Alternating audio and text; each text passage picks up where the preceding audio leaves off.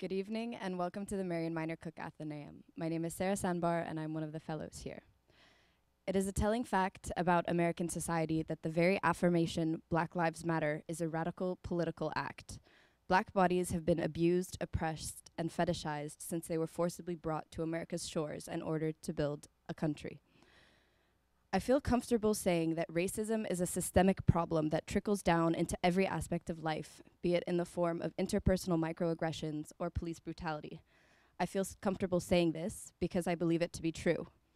This makes it very easy to forget that for a significant portion of American society, I am wrong, offensive, and my words stir up racial tensions that they believe do not exist.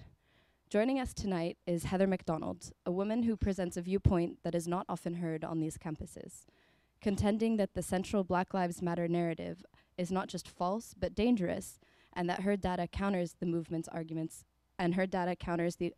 arguments, on policing.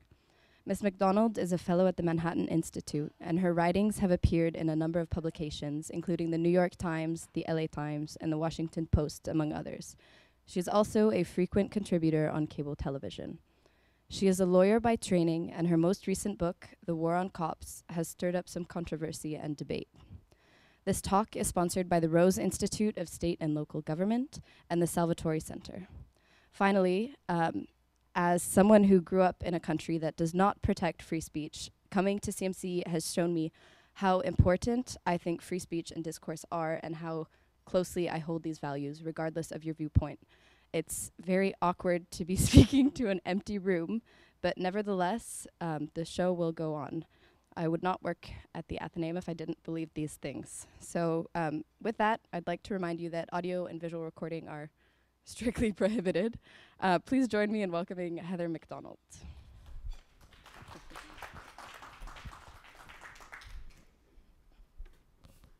Thank you, Ms. Sandbar, and thank you very much to the Athenaeum at Claremont McKenna College for inviting me and for not disinviting me.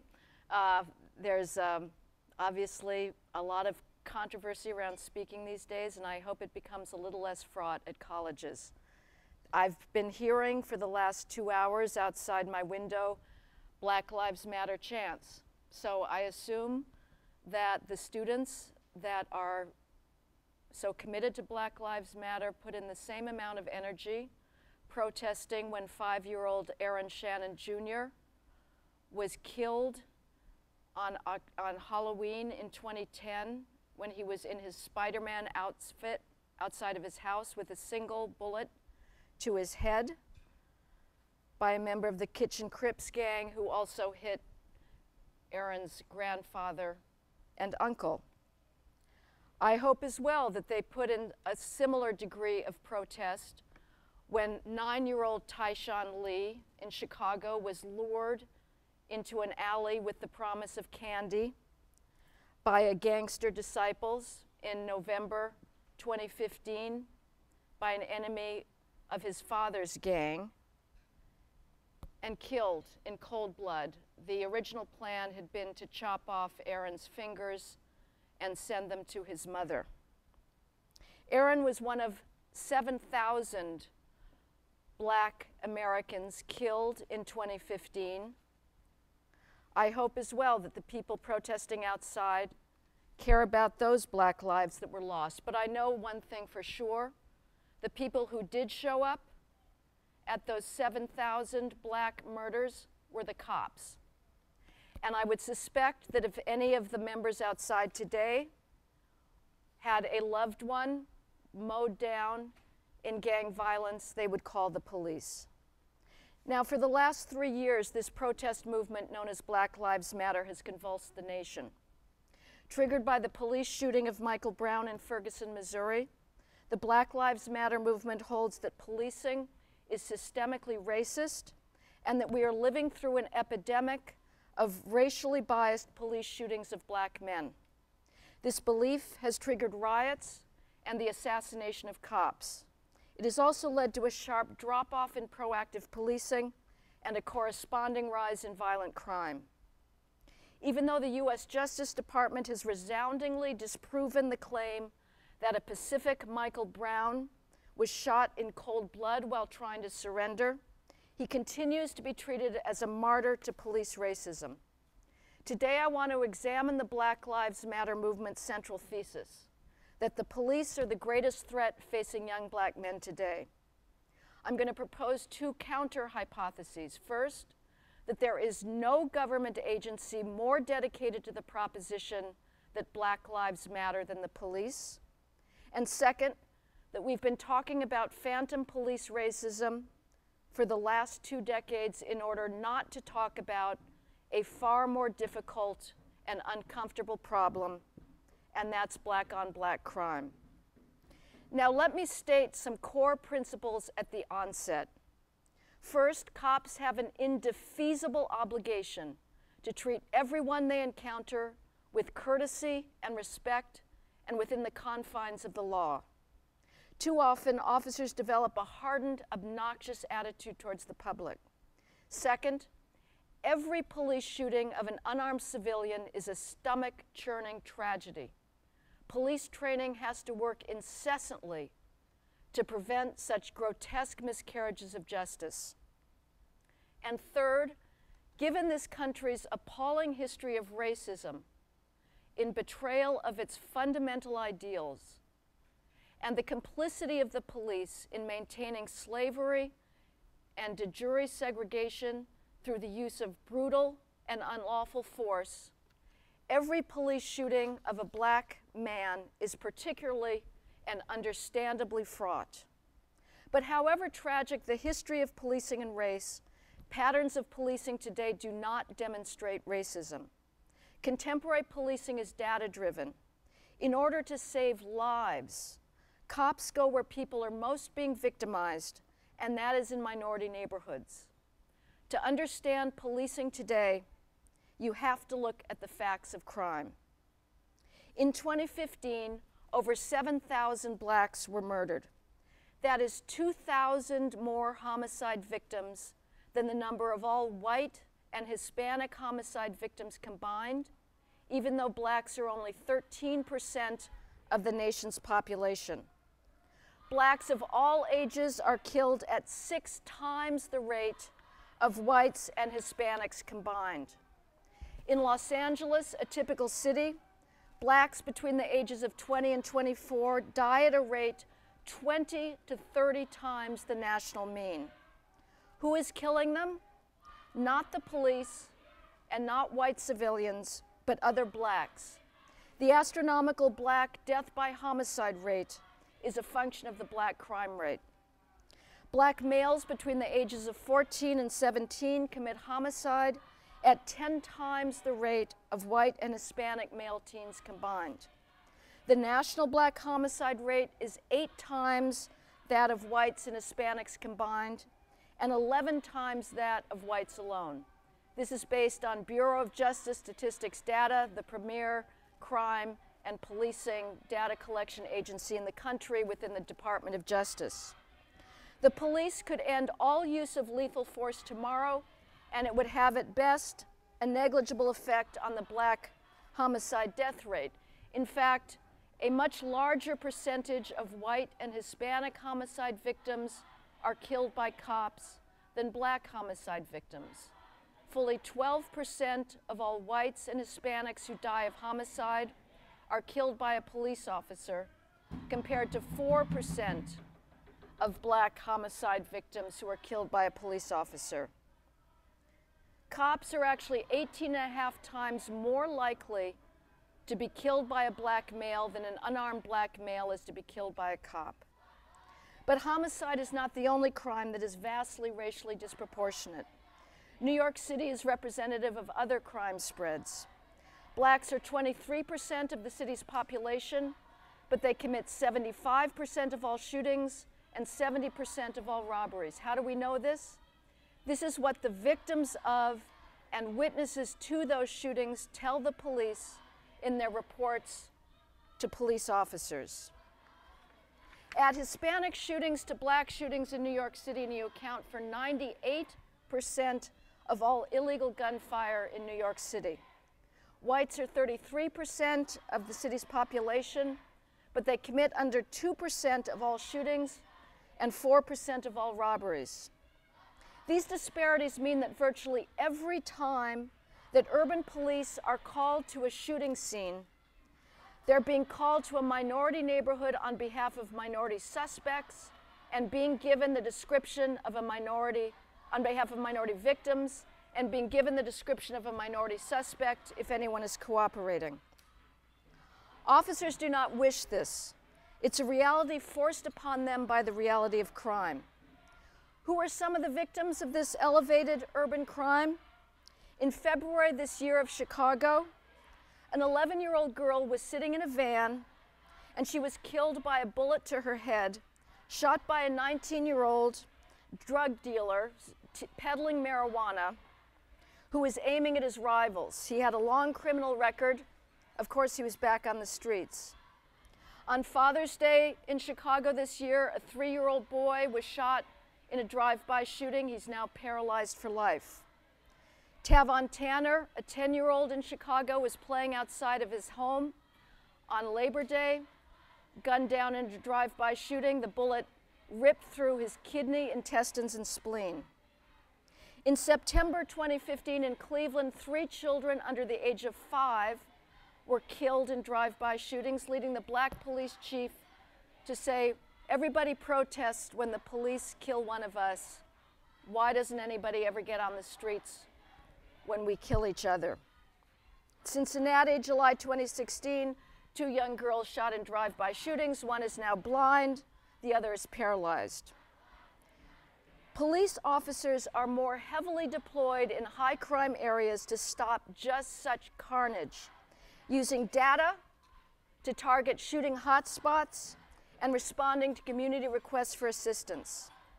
Now, these crime disparities have enormous implications for police use of force. Police shootings are going to occur where cops most frequently encounter armed and resisting suspects, and that is in, unfortunately, minority neighborhoods. Let's look at the data on fatal police shootings, since that has been the focus of the Black Lives Matter movement. In 2015, cops nationwide killed 991 people, the vast majority armed and dangerous. There have been some horrific police shootings over the last 3 years, and they are deplorable. They include Walter Scott in North Charleston, Laquan McDonald in Chicago, but they are not representative. Every day, in just 2/3 of the nation's police jurisdictions, there are 23 deadly weapons assaults on officers. For every 10 deadly weapons assaults, the cops kill 1 person. Is that too high a ratio? I don't know. And nobody in the Black Lives Matter activist movement has ever suggested what a proper ratio should be. Now, among those 991 victims of fatal police shootings in 2015, 50% were white and 26% were black. You'd never know that, however, the white victims from the press coverage. Among the white victims was a 50-year-old man in Tuscaloosa, Alabama, in a domestic violence incident who ran at the officer with a spoon, an unarmed 28-year-old driver in Des Moines, Iowa, who led the police on a car chase, then walked quickly towards the pursuing officer, and a 21-year-old in Akron, Ohio, involved in a grocery store robbery who escaped on a bike and didn't take his hand out of his pocket when asked to do so. Had any of these victims been black, there's a good chance they would have become a national news story. But because they were white, they do not fit the dominant narrative about racist police shootings, so they are wholly unknown. 26% of victims of fatal police shootings in 2015 were black. Does that indicate police racism? After all, it's twice as high as the representation of blacks in the national population, which is 13%. It does not. Police activity, whether stops, arrests, or shootings, should be measured against crime, not population ratios. And those crime and victimization rates, as I previously discussed, are vastly disproportionate. 4 studies came out last year alone showing that if there's a bias in police shootings, it works in favor of blacks and against whites. But however false the Black Lives Matter narrative, it has had an enormous effect on policing. Officers are increasingly encountering virulent hostility and resistance in the streets. When they get out of their cars to engage in a pedestrian stop, ask a few questions of somebody acting suspiciously, they find themselves routinely surrounded by hostile, jeering crowds, a little not quite as bad as this, but I get the feel, of people challenging their authority, sticking the cell phones directly in their faces. This fall, I was invited to address the fugitive task force of the U.S. Marshals of New York and New Jersey. These are the guys who are tasked with apprehending the most violent felon absconders, people that even the big bad NYPD can't handle. And a black cop got up in the back of the room and said to me, "I want to tell you what recently happened to me." He was trying to arrest a violent felon absconder in the North Bronx on White Plains Road. He found himself immediately surrounded by 23 people, cursing at him. A guy picked up a pike and threatened to kill him. He only got out of there by calling for backup, and 2 cops arrived. A Chicago cop told me he's never experienced so much hatred as his 19 years on the job. He said it's basically an undoable job now.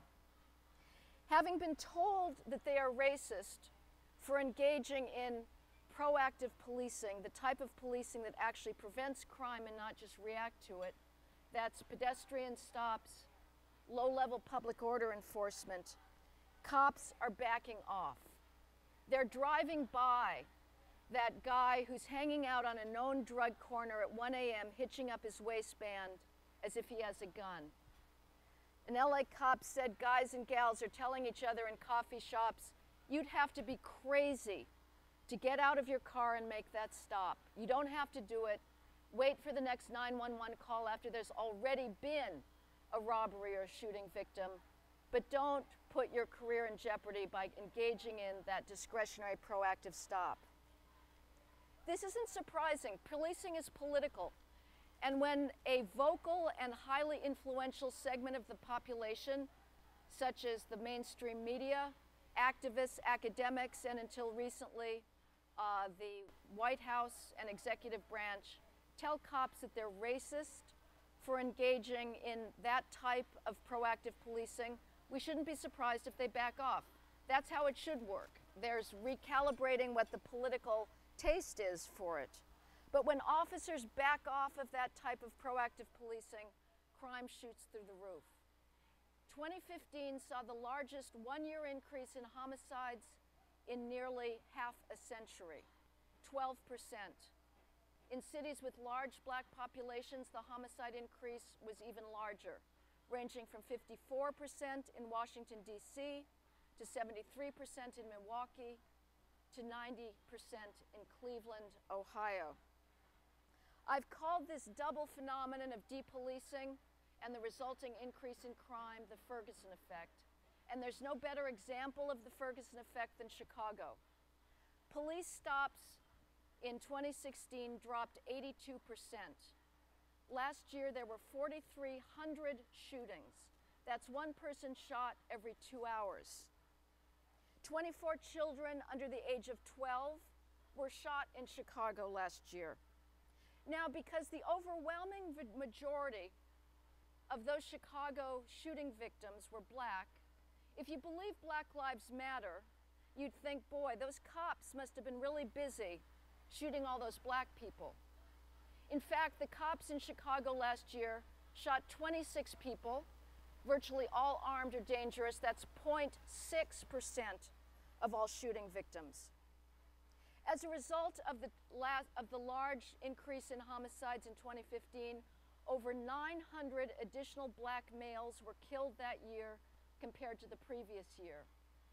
That is something we should be concerned about.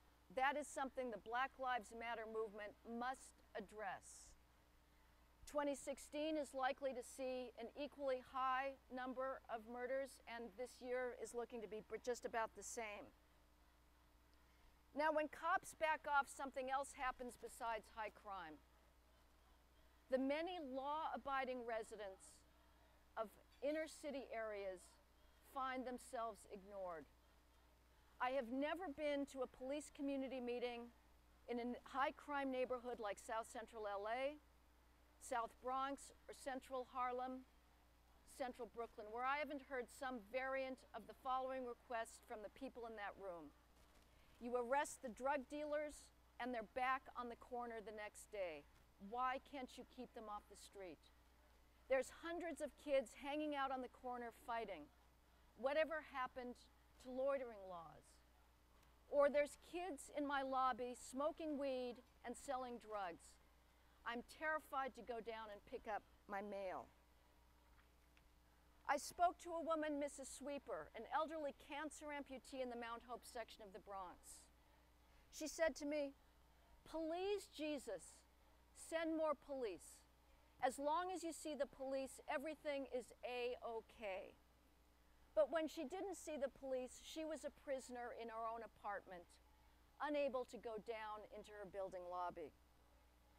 I hear from people like an elderly woman in the 41st precinct of the South Bronx who last June in a police community meeting broke out spontaneously, apropos of nothing in particular, "How lovely when we see the police.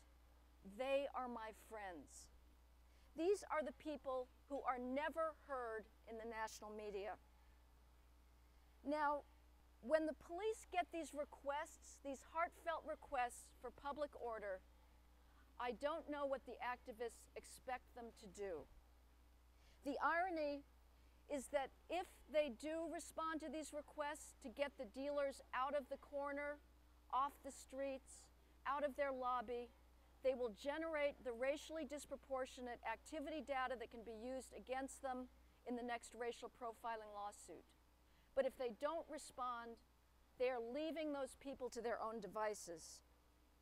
The Baltimore consent decree that was signed in the waning days of the Obama administration is a perfect example of this. In August, a report came out of the Justice Department charging the Baltimore Police Department with systemic racism. And one of the practices that was routinely lambasted in this Justice Department report was the practice of clearing the corners of loiterers and trespassers.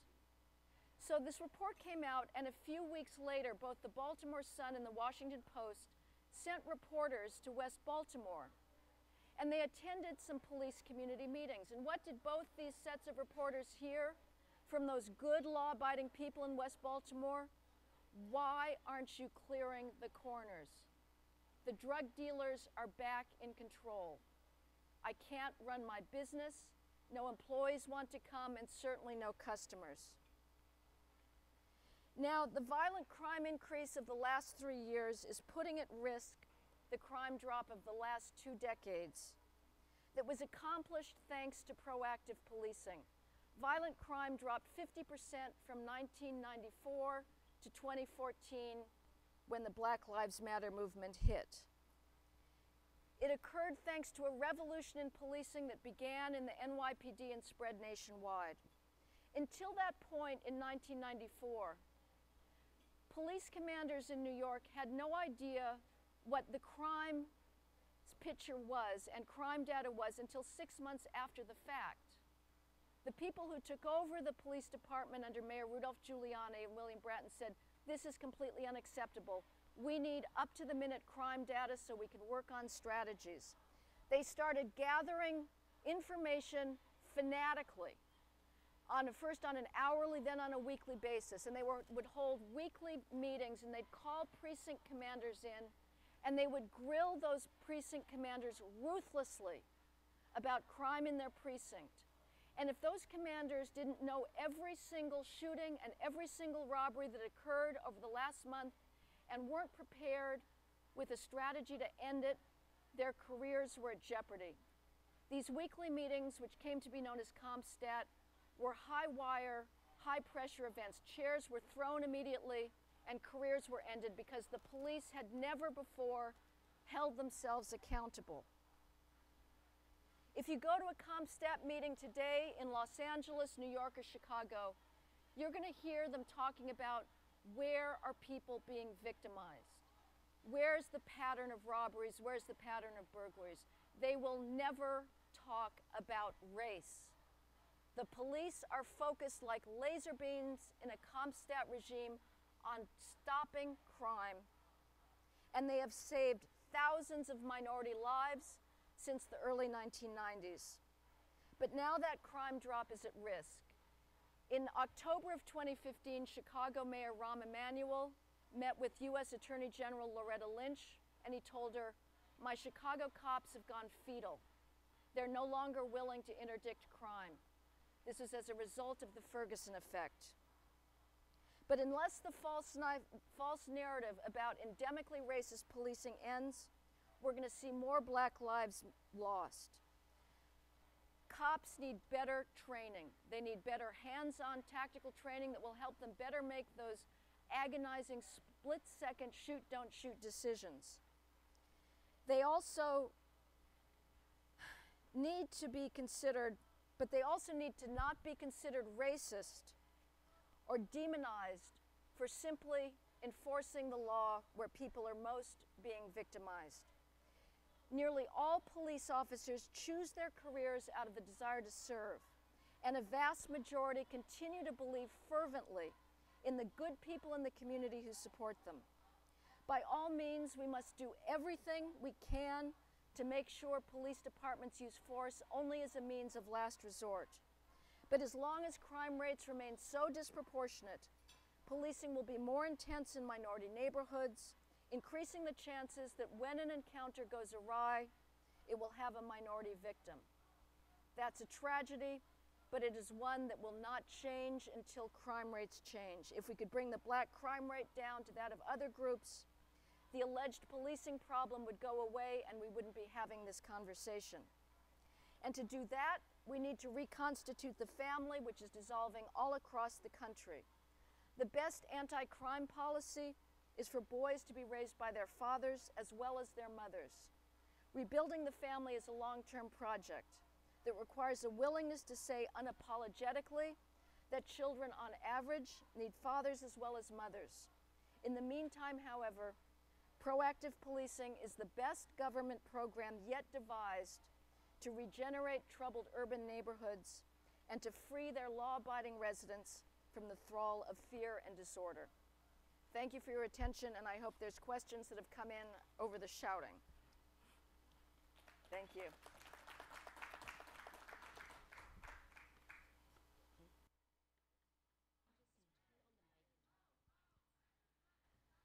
So we will now be taking question and answer. Just to let everyone know who's listening in on the live stream, you can email questions to athenaeum@cmc.edu if you would like a question to be read out. So our first question comes from Wes Edwards, and he asks, common sense police reform efforts advocated for by groups like Black Lives Matter, such as body cameras and community oversight boards, have been proven to benefit both police and civilians as they promote accountability on both sides and foster trust. How can these needed reforms be implemented when you paint any group calling for reforms as vehemently anti-police? I am not against body cameras. I think they're a wonderful innovation that will level the playing field between the cell phone camera videos that do not capture the full encounter often between a police officer and a civilian. Officers these days are second-guessing themselves. They're making up tactics on the fly that they weren't taught in the academy that don't look so bad, however lawful they may be.